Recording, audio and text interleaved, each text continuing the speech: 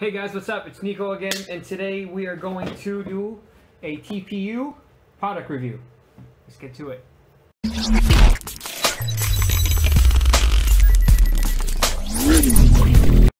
Okay, so first impressions on this filament. So I've already opened it up.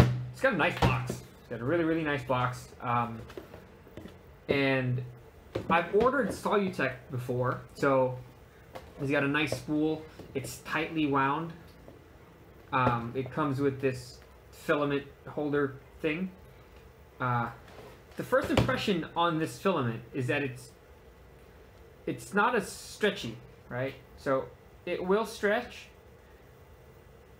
and it'll come back to its shape, but it's not really like elastic. So elasticity is low. Flexibility, that's nice. That's real nice.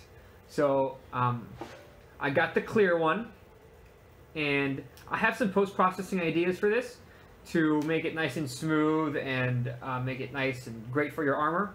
So I'm gonna go ahead and load this and test it out on some things, and we'll see how it goes. Okay, so first and foremost, please don't mind the mangled tape on my bed. Yeah, so this is all on a stock CR10. Actually, you know, it's not stock. I have a 0.6mm nozzle upgrade that I put on there, and that is printing really nicely. That's at a 0.2mm layer height. I have not messed with any settings on the machine itself. All I did was mess with the slicer, and I'll give you guys settings for those here in a little bit. But man, that is looking really nice. All right, so it's done printing, and first impressions is the elasticity is gone. It's not like, man, you really gotta pull on this thing for it to stretch. It's pretty solid, so the rigidity is still there, so which makes this perfect for your 3D printed armor. I sprayed this side with Plasti Dip, the darker gray, just to see if it's going to fill in the layer lines for the post-processing and make it smoother. It didn't do that. On this side of the lighter gray, I sprayed it with filler primer, and I think it'll take it. So I'm going to try other methods to post-process this to fill in. See, I hope you guys can see that there's holes in there that just, I think it's from the printing, the clogged nozzle, but I'm pretty sure we can fill these in with something to cover those up and make it nice and smooth so you don't see anything. But it's good filament, you guys. Now what I've done also is I printed it a 0.1mm layer height, so it's clear plastic, so you guys can almost see my finger behind it.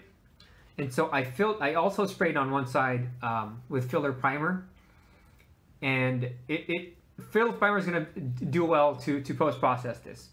I just need to play around and experiment with it, but it's good. It's a good filament, you guys. So this one I actually printed with again 0.1mm layer height and 10% infill, but just one shell. So this one is 2 shells. This one is just 1 shell, and it's a lot squishier.